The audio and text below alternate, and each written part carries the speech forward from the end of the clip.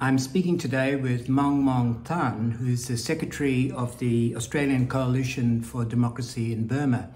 Maung Maung Than is also a veteran of the student uprising, the Burmese student uprising in 1988, and he, together with other activists, is planning an action on March 27 to mark Burmese Revolution Day. There will be actions in Burma and all around the world at this time. First, tell us a bit about your beginnings of your involvement in this movement.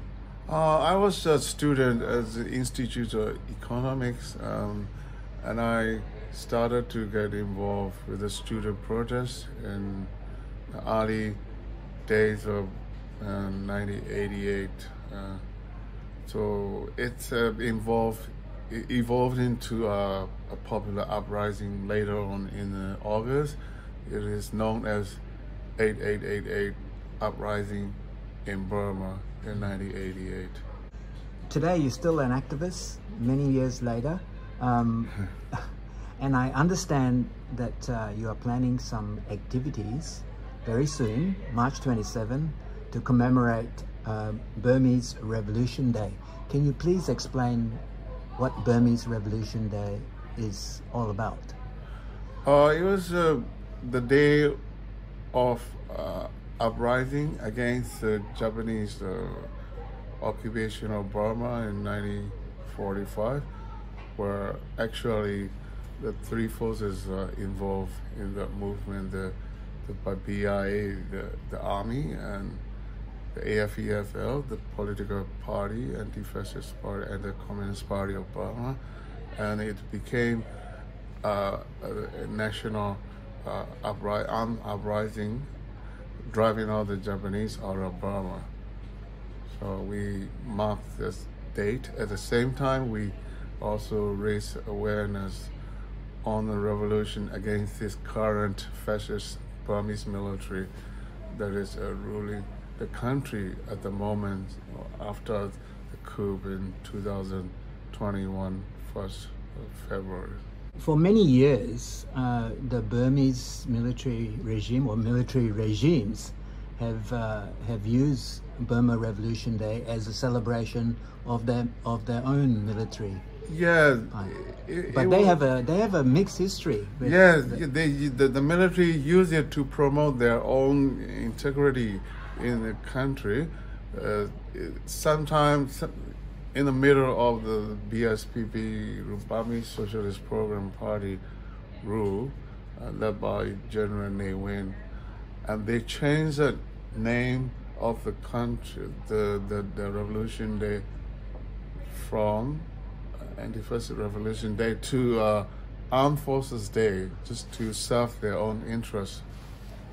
But after the latest coup, March 27 became a date for a new popular uprising.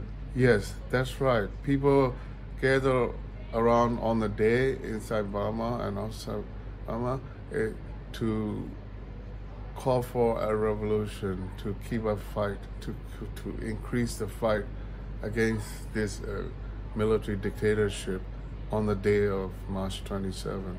It is a revolution day. Do you expect there will be some protests or actions in Burma on March 27 this year?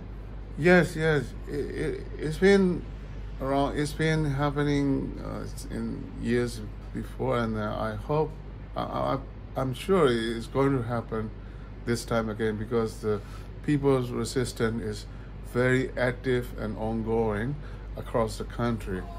Now, tell us about the current state of the freedom struggle in Burma. Current state of freedom struggle is mainly the armed struggle led by the ethnic armed forces and the People's Defense Force in the mainland. At the same time, we still have a nonviolent political struggle, here and there in major city urban areas, but in the rural area and on the mountain, on the east and the west and the north, we have very active, very strong armed resistance fighting against 400,000 strong military force. According to the reports and what the leaders of the ethnic revolutionary forces and the PDF and NUG, National Unity Government, are saying, we're winning over 50%.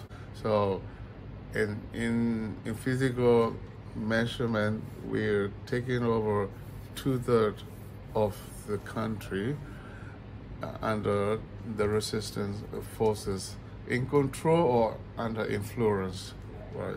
So the military, we should say, only control 1/3 of the country, mainly in Rangoon, Mandalay, and the capital, Naypyidaw.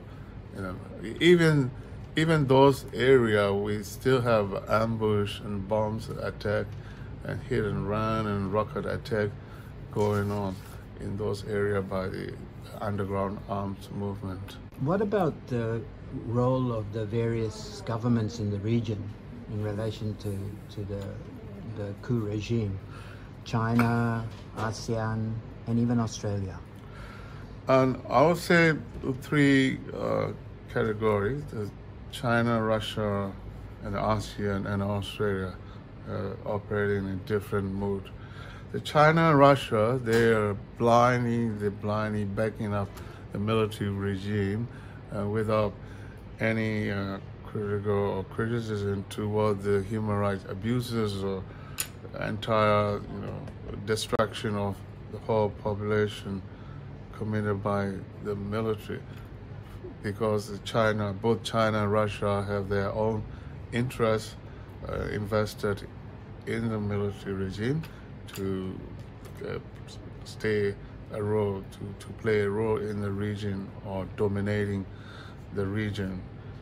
And the ASEAN is very divided. They have 5 points common, agreement.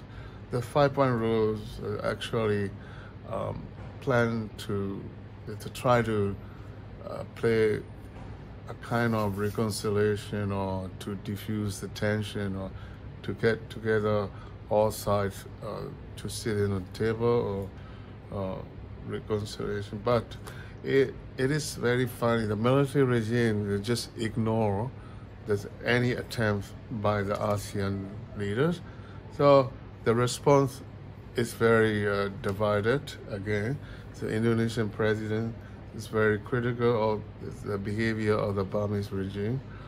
General Maung Maung Than. Brunei, very critical, and East Timor very strongly against the regime. He's in the last United Nations Congress, President Ramos Horta said Burma should be treated as a Ukraine or international community. So now Malaysian Prime Minister Anwar Ibrahim came out very strongly criticizing the Burmese regime, or he even demand to expel the Burmese membership from the ASEAN.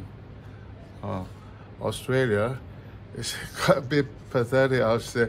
It's very late in taking action against the regime.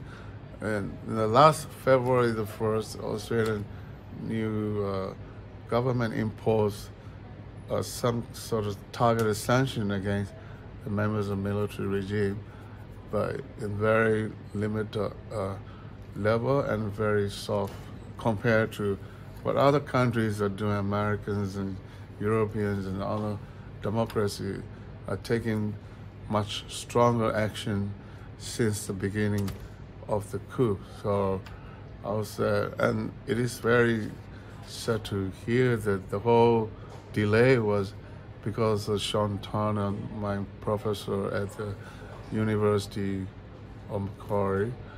And since when he was there in detention, the Australian government tried not to do anything hard against the regime just because of Professor Sean Turner was there in detention.